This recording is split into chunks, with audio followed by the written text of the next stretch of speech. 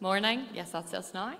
You're very welcome to Cornerstone this morning. If you're visiting with us, please do stick around after for some tea and coffee.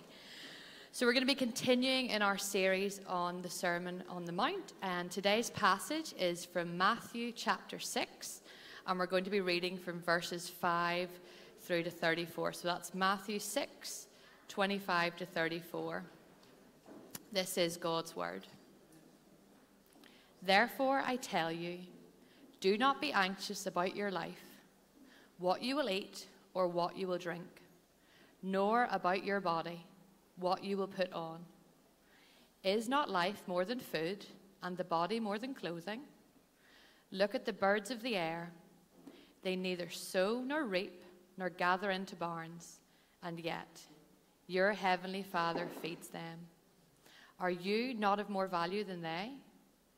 And which of you, by being anxious, can add a single hour to his span of life? And why are you anxious about clothing? Consider the lilies of the field, how they grow. They neither toil nor spin. Yet I tell you, even Solomon in all his glory was not arrayed like one of these. But if God so clothes the grass of the field, which today is alive and tomorrow is thrown into the oven, will he not much more clothe you, O you of little faith? Therefore, do not be anxious, saying, what shall we eat? Or, what shall we drink? Or, what shall we wear? For the Gentiles seek after all these things, and your heavenly Father knows that you need them all. But seek first the kingdom of God and his righteousness, and all these things will be added to you. Therefore, do not be anxious about tomorrow, for tomorrow will be anxious for itself. Sufficient for the day is its own trouble. Let's pray before John comes to speak. Our Heavenly Father, Lord, we thank you that as we gather here on this, the Remembrance Sunday, Father, that we are reminded of the sacrifice that many in previous generations made for the freedom that we enjoy today. And Lord, let it point, as John prayed, to the ultimate sacrifice that Christ made in our place, so that we would be set free from sin. Lord, just as you set the Israelites free in Egypt to serve you, I pray that the freedom that we as your believers walk in, God, that we would use it to serve you and serve others. And we just pray for the ongoing conflict in the Middle East. And just as we prayed last week, Lord, your kingdom come and your will be done on earth as it is in heaven. And we just pray for so many innocent lives, Father, just at the hands of such evil. That God, ultimately, that the hope of your gospel would shine once more in this region, Lord. Father, that the name of Jesus would be lifted high in hearts in the Middle East, and that you would redeem a people for yourself once more. Lord, we thank you for this passage today, Father, and the ultimate reminder that you are our provider and sustainer, and that when we as your children trust that, God, you have our every need, Lord, we can be open-handed with what we have and generous. And Lord, I just pray ahead of the launch of Link 55 on Wednesday. God, I thank you for those in our church who are willing and able to serve and organize this. And Father, I just pray by your Holy Spirit that you would just draw people from our town. That God, that this would be a time, a weekly time where relationships would be built. God, that your goodness and your generosity would shine through it. And Father, we pray too for the up and coming outreach events. And Lord, we just ask that in all of these things that your name would be glorified. We pray for those who are organizing it and those who are on the creative element of it too. That God, by the power of your Holy Spirit, you would enable them, Lord, to produce something that really shines your worship. And Father, we just thank you for the youth and the weekend that they've had. Lord, thank you for the leaders that were there too. And we just pray, Lord, that each and every person there had a real tangible experience of you, God.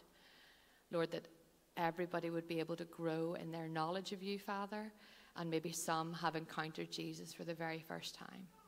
So, Lord, we just pray your Holy Spirit on this place afresh once more. God, we pray in our kids' spaces and here today, God, that your Spirit would come and that you would save. Just be with John now, anoint him with your Spirit and give him your words. And we pray this all in Jesus' name. Amen. Amen. Thanks, Steph. This morning we are in Matthew 6 again in our series on the Sermon on the Mount. And today I say this phrase almost every week, that I am preaching to myself and you just get to listen in. There is no more relevant passage to this statement today. As someone, and I need to preface this today before I even get near the passage, as someone who struggles with anxiety and depression, I am literally preaching to myself today, and you get to listen in. Worry and anxiety are some of the most common ailments that we face as human beings. Most of us would admit at times that there are things that we worry about, or one thing or another that would stress us, and maybe you'd admit that even today as you come into this room, you are worried about something, stressed about something, anxious about something.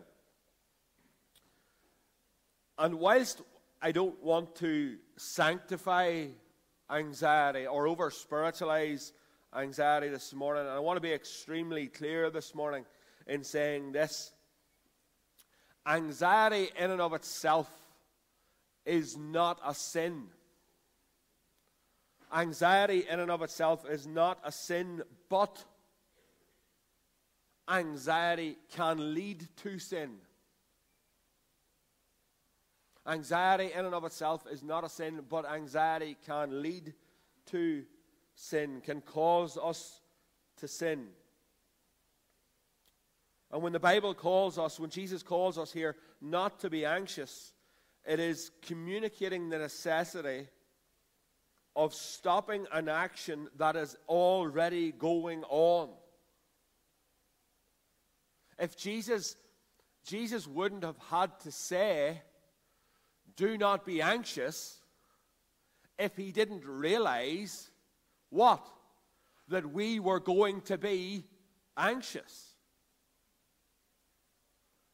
Jesus knows that we're going to be anxious, but it's what we do in our anxiety that matters.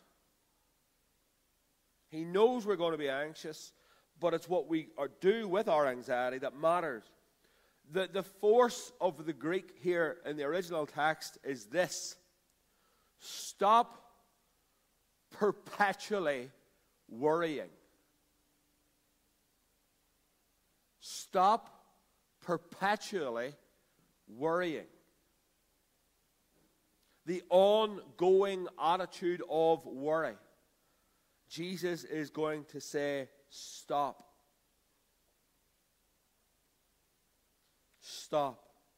Stop perpetually worrying about even one thing. You see, the reality is, and this is where anxiety does become sinful.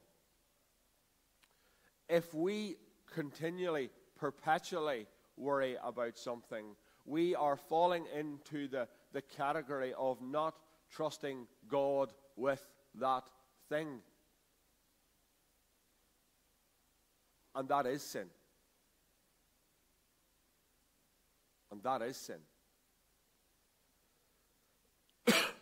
What we do in our anxious moments can either lead us to a God-honoring response of faith, or it can lead us to acts of disbelieving sin, unbelieving sin. Hear this. Whilst we cannot choose our anxieties, we can choose our responses. Whilst we cannot choose our anxieties, we can choose our responses. And so it is for good reason that Jesus spends the whole of the second part of Matthew chapter 6 addressing anxiety. 3 times in these verses, he commands his people, do not be anxious. He repeatedly says, do not be anxious.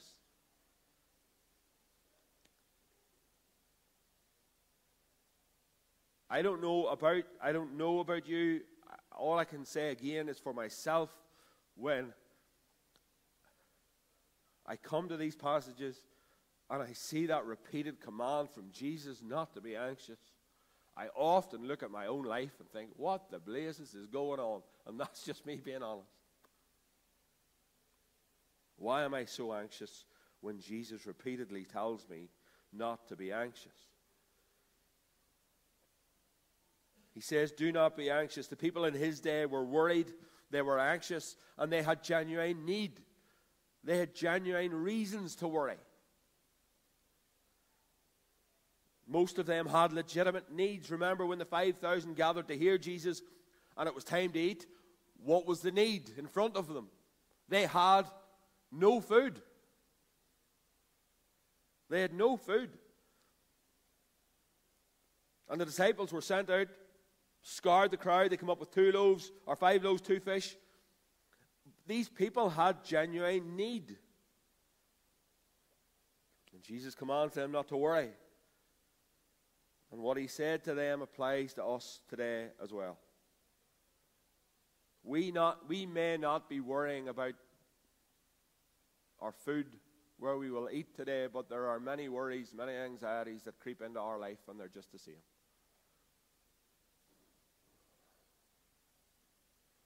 As I say, most of us won't worry about where we'll eat today. The milestone inevitably will get a good hit after we leave here today.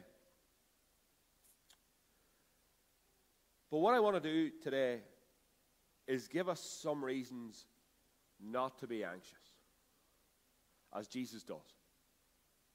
Jesus doesn't just say, don't be anxious, and then walk away.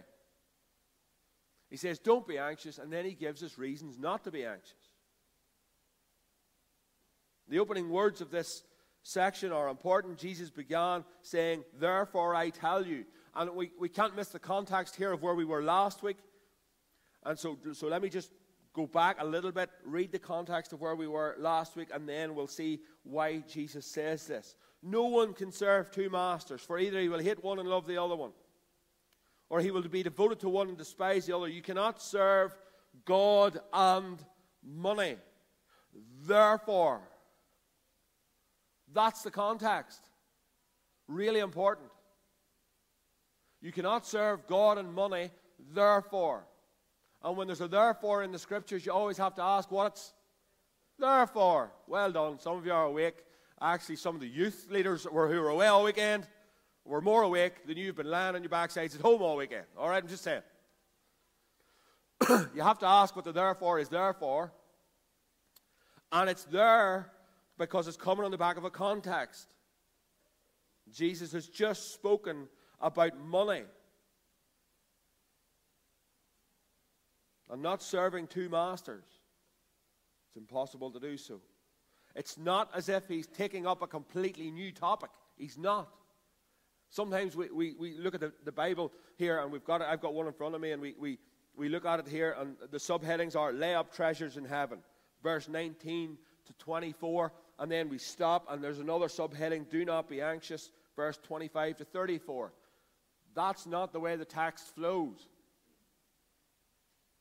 The text flows all as one thought.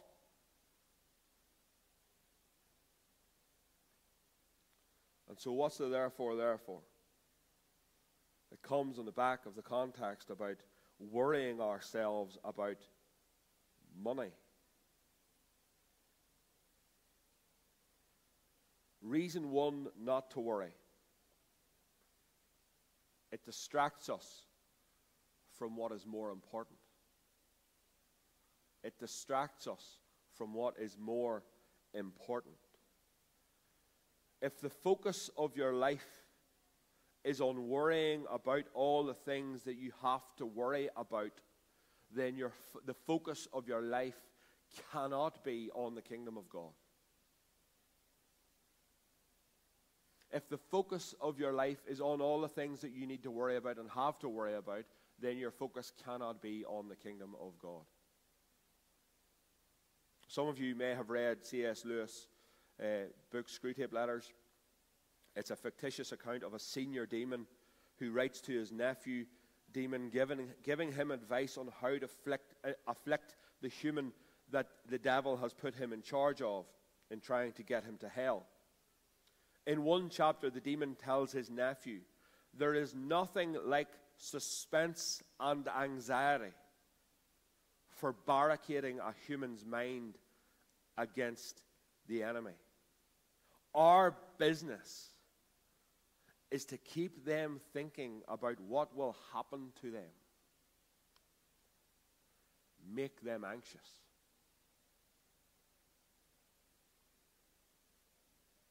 There is nothing like suspense and anxiety for barricading the human's mind against the enemy.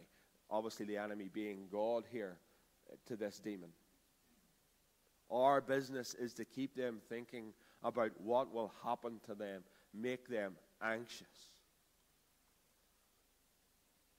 And of course, the reason Satan and his demons want us to keep worrying about what will happen to us is when we keep worrying about what will happen to us, our focus moves from the kingdom of God to what will happen to us. Simple. We cannot be focused on the kingdom and his work if we are constantly, perpetually worrying about what will happen to us here on earth. You can say, you can even feel, I think God is calling me here to some form of ministry. I think God is calling me to do some form of work for him. You can say that. And on the flip side of that, you can immediately go to, but I don't know how that's going to be provided for. I don't know how I'm going to get through. I don't know where this is going to come from. That's what the enemy will do. So you can either go ahead and obey God's call on your life to what he has called you to do, what ministry he has taken you up to do, or you can focus on how you're going to be provided for and be anxious over that. But here's the thing, you can't do both. You can't do both. You may think to yourself, God wants me to go on a mission trip, but I'm afraid I'll get an illness. So you don't go, or the plane will crash, or we get hijacked. You can be consumed by all the anxieties, or you can focus on the kingdom, but you can't do both. Because one will lead you to go, and one will lead you to stay. As a church, we can think to ourselves, you know, it's going to be coming up very soon, just to warn you. We can think to ourselves, we should be, we could build something, we can move into a building, we can do something, we can focus on that, we can think on the direction that God is taking us, and God wants us to go, or we can focus on, we'll never get the money.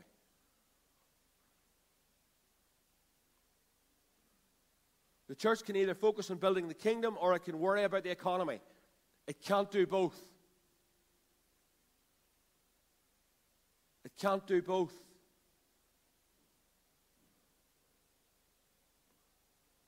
So today, I'm going to challenge you as I challenge myself when it comes to worrying, where will your focus be?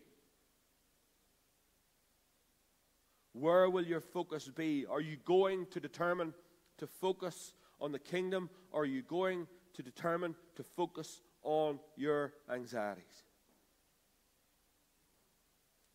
Because one or the other is going to determine how you live for the kingdom. And again, I can only share from personal experience. When my anxiety overwhelms me, I freeze.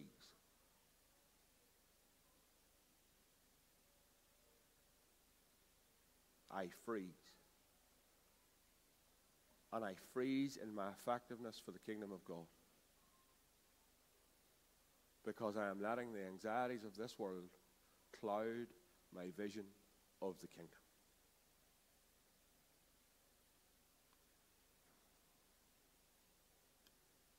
That's the reason Jesus says later in the chapter, seek first the kingdom of God and his righteousness, and all these things will be added to you. Because Jesus knows, I know, especially you ladies think you're multitaskers. The reality is, we can only focus on one thing. Truly, only focus on one thing. And so we're either going to focus on our anxieties or we're going to focus on the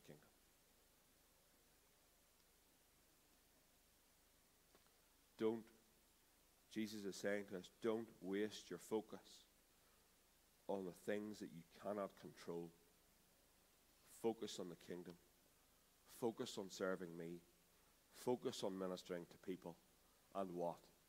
I will take care of you.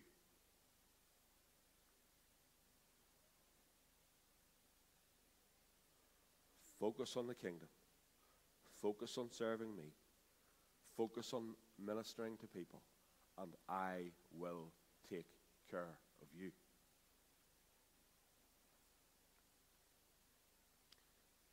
Our anxieties distract us. Second thing. And I know when I say this, every single person who is an anxious person in this room will agree with me.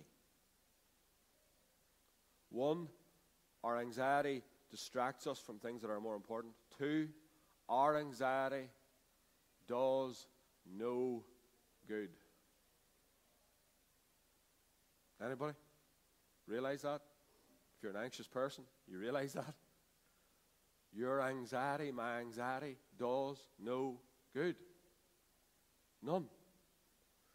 Jesus says, and which of you by being anxious can add a single hour to your life? There's a wee bit of I found this funny this week actually. There's a wee bit of debate amongst scholars on whether that expression means adding length to your life or height. I'm going to take it that there's a possibility that I might get taller. Just going to take it like that. Don't think it's going to happen. But which of you by being anxious can add a single hour to your life? The truth is, it doesn't matter what. It's fairly obvious what it means. It means that absolutely nothing, listen to this, absolutely nothing positive can come from our worrying.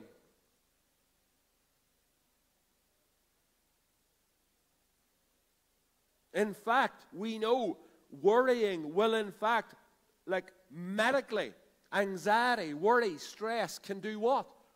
Shorten our lives, if anything.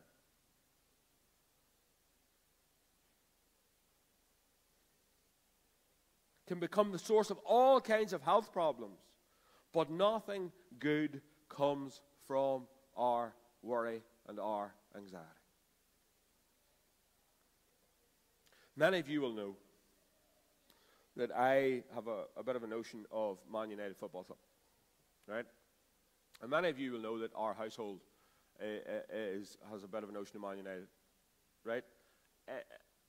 I would love to put a camera up in our living room sometimes and let you see what we are like when a United game's on, right? Salma said, I know because I've saw it home group sometimes.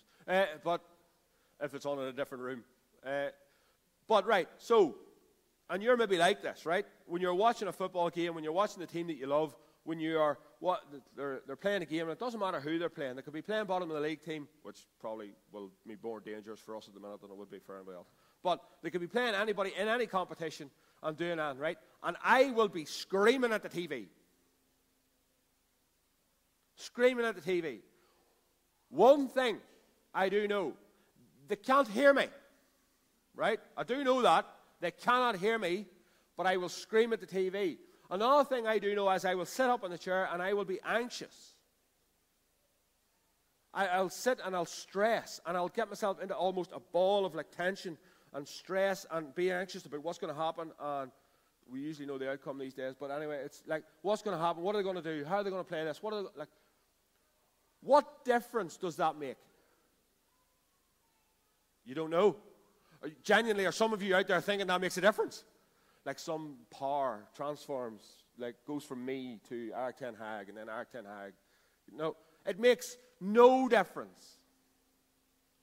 None. Zero.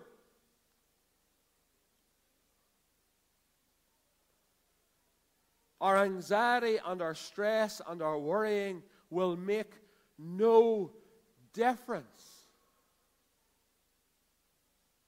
None.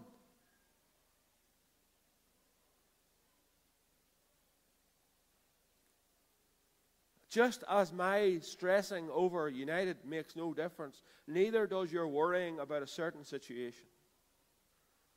It doesn't add a single thing to that issue. In fact, often it creates more problems than it takes away. It wears at your physical, your mental, your emotional health. And so Jesus, the person who loves you most, says, don't worry. You need to hear that. I need to hear that.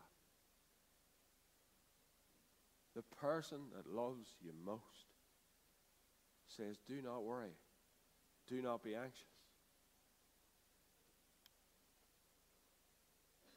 Jesus gives several reasons in this chapter why we shouldn't worry, but most of them boil down to the one big reason.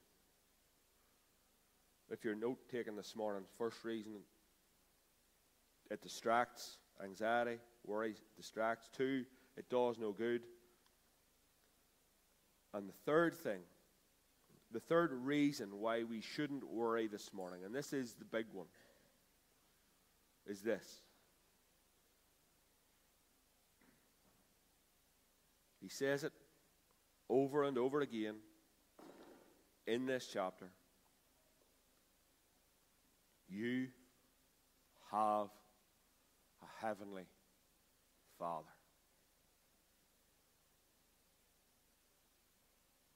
You have a heavenly Father. Jesus says the best reason not to worry is that you have a Father who will take care of you.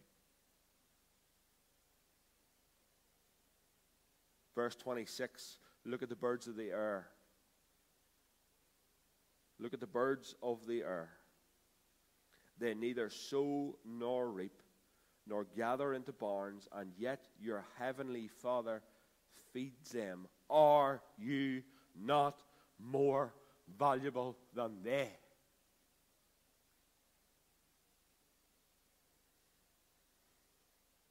You have a heavenly Father who will take care of you. Jesus introduces us to what is really the central thought of this chapter. I don't know if you've noticed it over the past few weeks, but again and again, Jesus' words have centered around the Father. Chapter 5, verse 45, he tells us to love our enemies so that you may be sons of your Father who is in heaven. 5:48, there you be perfect as your heavenly Father is perfect. Chapter 6, verse 1, do not be like the hypocrites, or you have no reward with your Father who is in heaven. Chapter 6, verse 4, your Father who sees what is done in secret will reward you. 6:6, pray in your closet that your Father will reward you, that your Father who sees in secret will reward you. 6:8, your Father who knows what you need before you ask him. 6:9, pray then in this way, our Father who art in heaven. 6:14, if you forgive others, your heavenly Father will forgive you. 6:15, if you do not forgive, then your Father will not forgive your trespasses. 6:18, don't fast to be seen by men, but by your Father who is in secret. And in your Father who sees what happens in secret will reward you. 6:26, the birds of the air, and your heavenly Father feeds them. 6:32, your heavenly Father knows that you need all these things. Do you think Jesus is trying to make a point that we have a heavenly Father who loves us and cares for us and who wants to look after us?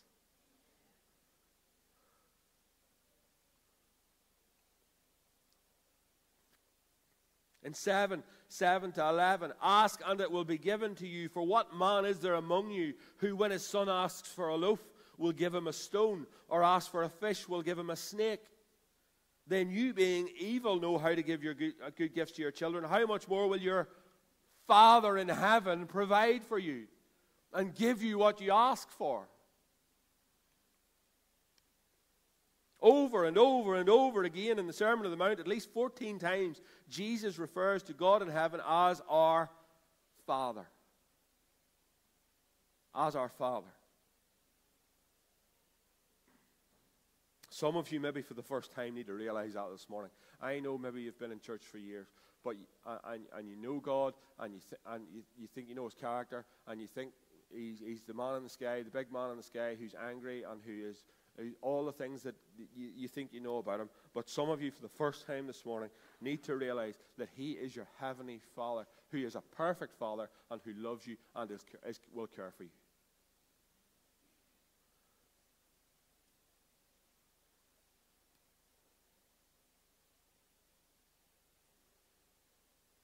This especially comes to the forefront here in the second part of Matthew 6, as Jesus talks about worry and anxiety. He says, don't worry about all these things, because your Father knows you and will take care of you.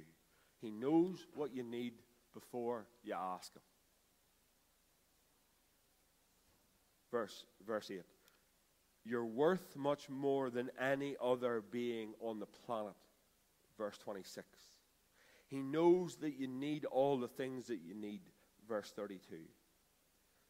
He says if we know, I quoted it there from chapter 7, if we know how to take care of our own children, being sinful human beings, how much more does our Heavenly Father know how to take care of us?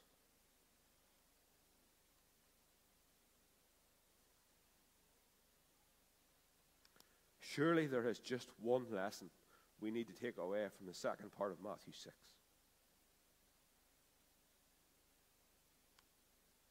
You have a Heavenly Father.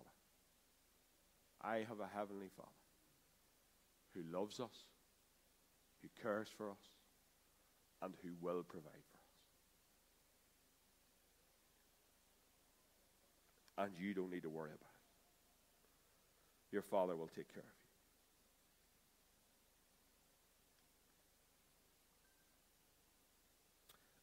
I am a sinful human being. I know that may come as a shock to many of you. But that was a joke, by the way. You're supposed to laugh. I am a sinful human being. And I would do anything for my children. Anything. I'd kill for them, as some of you well know. The first boyfriend that Anna Irvine brings home, I'm just saying. I've told her it's not going to happen, so she just may get on with it. But that may be a cause for church discipline on my end at some stage. But I would do anything for them. Anything.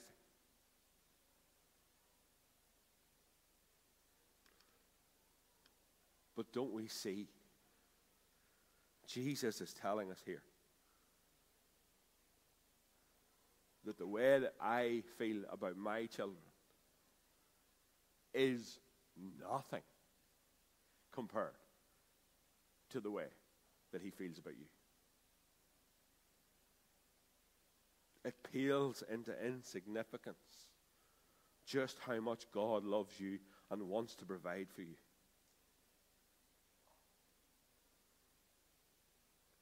Hudson Taylor, famous missionary, went to China in the 1800s. Some of his friends, his well-meaning friends, how is it that we all seem to have well-meaning friends? Job had them. Every missionary that ever seemed to go out seemed to have them. Some of his well-meaning friends were concerned that during his absence, the people in England were giving to, that the people in England who were giving to his mission would forget him because he wasn't around. And Taylor said to them, I am taking my children with me. And I notice it is not difficult to remember that they need breakfast in the morning, dinner at midday, and supper at night. Indeed, I could not forget them if I tried. And I find it impossible to think that my heavenly Father is less tender and mindful to his children than I, a poor earthly father, am of mine. No, he will not forget us.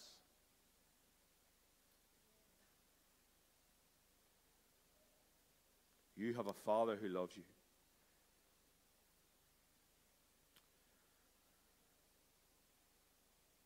One, do not be anxious because it distracts from more important things as in the kingdom of God. Two, do not be anxious because your anxiety and your worry and your stress do no good. Three, do not worry. Do not be anxious because you have a perfect heavenly Father who wants to care for you, provide for you, comfort you, give you everything you need here on this earth.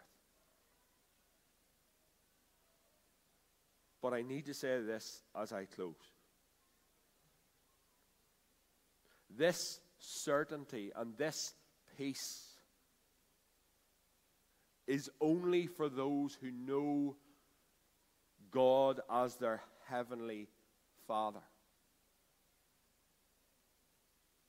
Now, some might say, is God not Father to everyone? And in a sense, he is, as in he created us all. But we know the problem. We know the issue. In our sin, we all walked away from our Heavenly Father. Every one of us walked away. Just like in the story of the prodigal son in Luke 15, the son walks away from the Father, relinquishing all the benefits of being a son.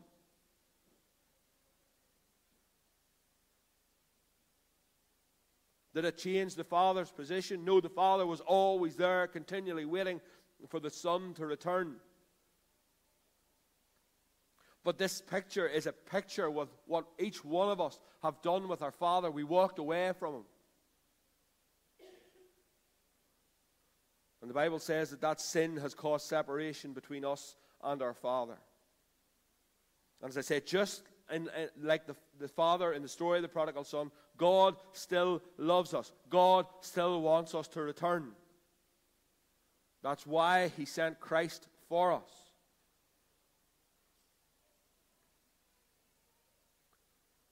But if you're in here this morning and you have not returned, if you do not know Jesus as your Savior, if you do not know Jesus as your Lord, you have no confidence in God as your Father. None.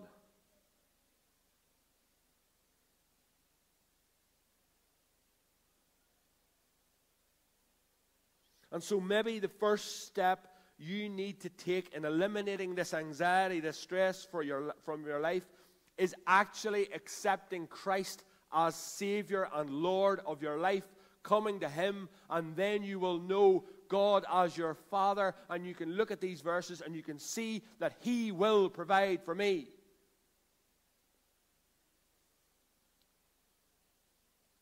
And once you've done that and trust yourself to Christ, then you can call God your Heavenly Father.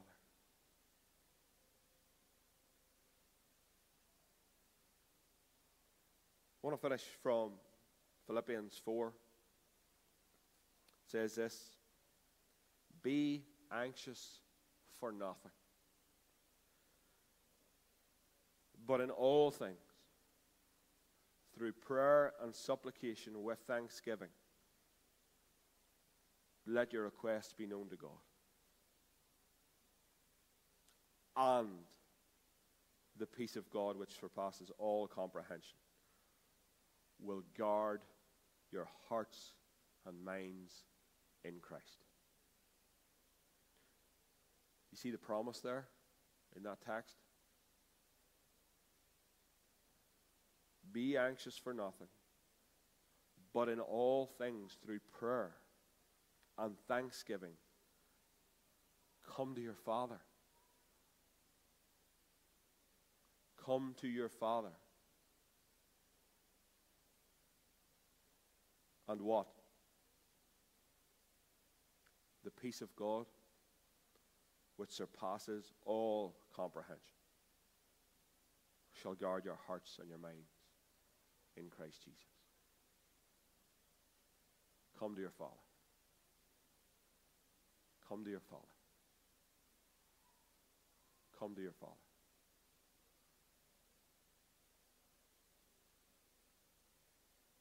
And that peace will guard your hearts and your minds in Christ Jesus.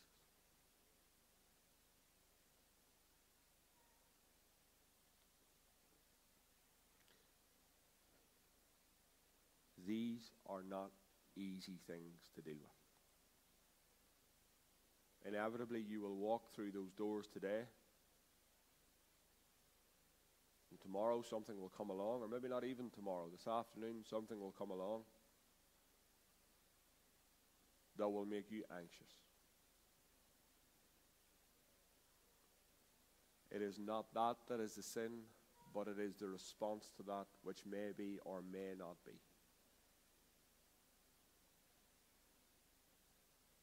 Come to your Father. Come to your Father, who loves you and cares for you and wants to provide for you in every situation. Let me pray.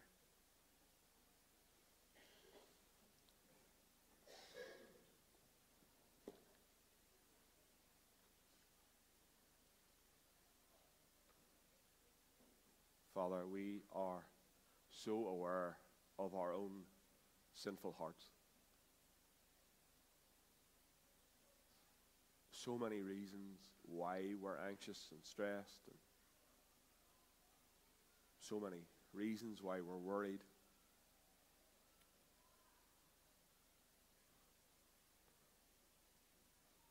And yet, you've clearly told us, don't do it.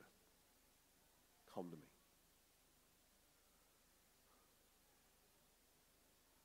Father, as we remind ourselves tomorrow, now very, very soon, of the sacrifice that Christ made for us,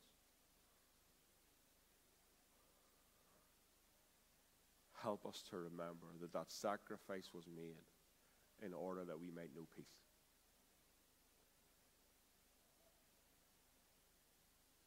Thank you for what you've done for us. In Jesus' name we pray. Amen.